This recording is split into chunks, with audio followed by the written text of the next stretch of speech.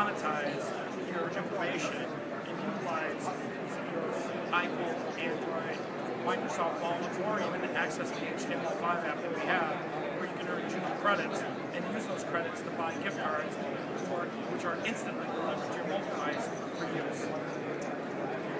So tell us a little bit about what these.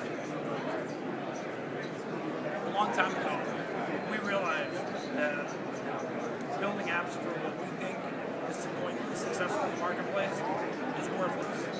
On December 17th, the culmination of building apps for our users, keeping our users first in mind, making sure that what we're building is what they want, and listening attentively to our users and what they want, what their needs are. When we started doing that as a company, we started achieving massive global success. And when I say massive global success, our app can now be found in the top 20 in over 47 different countries globally.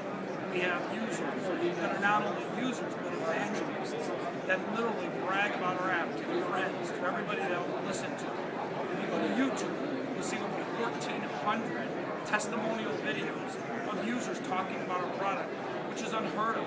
It's amazing when you take a user and give them what they want and literally build something for them, not something that you think is something that they will like. So tell us about, you've had great success until now, so tell us about the future. I think the future has a lot to do with our company's core values. And our future success will be because of our company's core values, the way we build our company today. As we look at the future, as we look at what looks like, what our roadmap looks like over the next 30, 60, 90 days, our success will be because of who we are as individuals. Great companies are made up of great people that have great core values.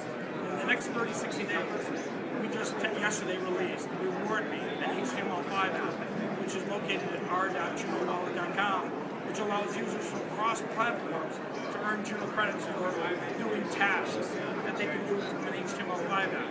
In the next 30 days, we plan to expand into a partnership in the Microsoft mobile space, where Microsoft mobile users will have access to JunoWallet, which will become a catalyst inside the Microsoft App Store, both for engaging and rewarding users who are exploring new apps and allowing developers to get users not just to experience the app, not just to install the app, but to engage inside the app, to literally be the mouse chasing the cheese, to literally find new levels of achievement, new badges, get rewarded for in-app engagement, in-app rewards, in-app purchases. And as we develop that out over the next 30 days, those are some of the exciting things we have planned for the future.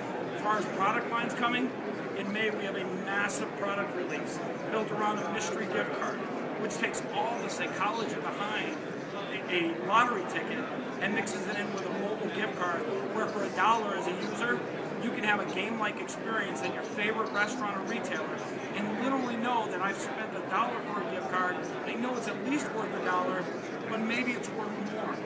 Or maybe it's got an instant prize attached to it and it's worth $1. So from a retailer standpoint, they're now taking their gift card and turning it into a game-like interactive experience that users of all ages can participate in.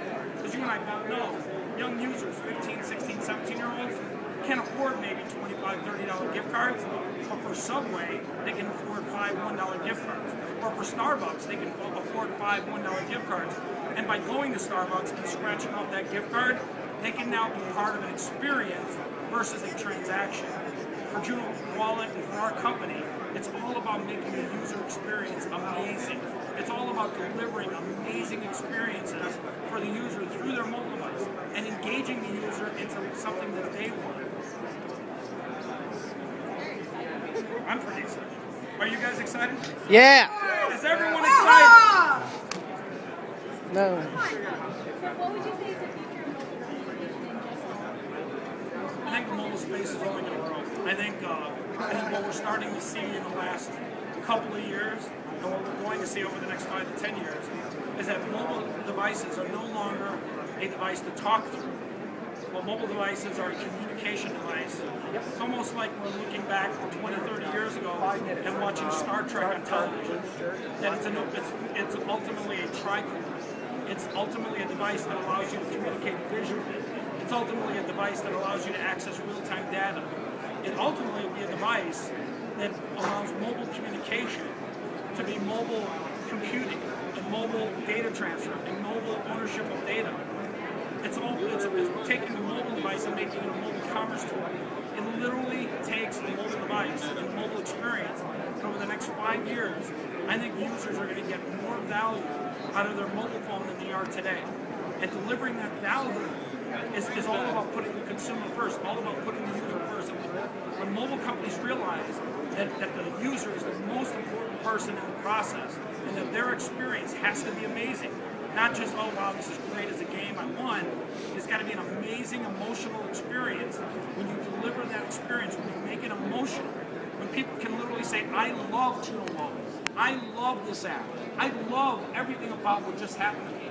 When people fall in love with their mobile device, it really crosses the threshold of being just a mobile phone, and it becomes a mobile experience. Do you feel that mobile technology will replace personal experience? I don't think so. I don't think we're at that point where that small screen and that ability to type is there. I think they both have their place in life, but I do believe that they will occupy more of our personal computer time than a personal computer will. I do believe that there's more things you can do on a full keyboard than you can on a mobile device. Now, in the future, what do I know? I'm wrong about 1 out of every 3 things, I think, anyhow. But in the future, maybe we'll have the ability, like in some of the sci-fi movies, where you can open up a full keyboard and you have 3-dimensional stuff, and all the stuff that we see in these sci-fi movies maybe becomes true. But today, right now, and for the next 5 years, I think mobile computing and mobile usage will replace a lot of the things we do from a communication standpoint on a PC or a laptop, but it won't replace it entirely.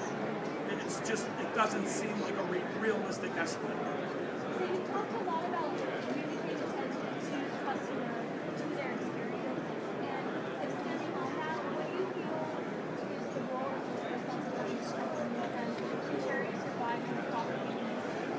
Oh, absolutely. In fact, I think charities have the ability to benefit more now through mobile devices than at any time in the past.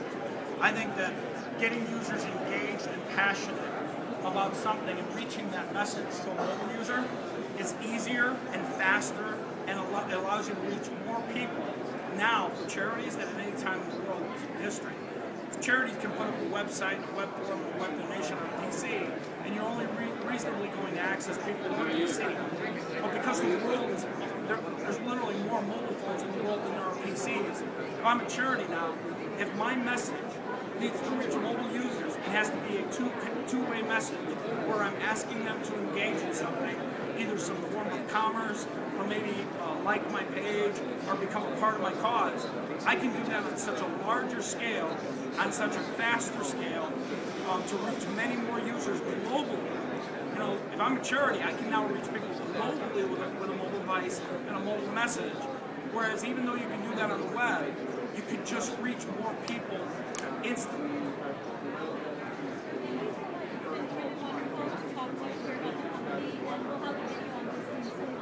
Thanks, appreciate it.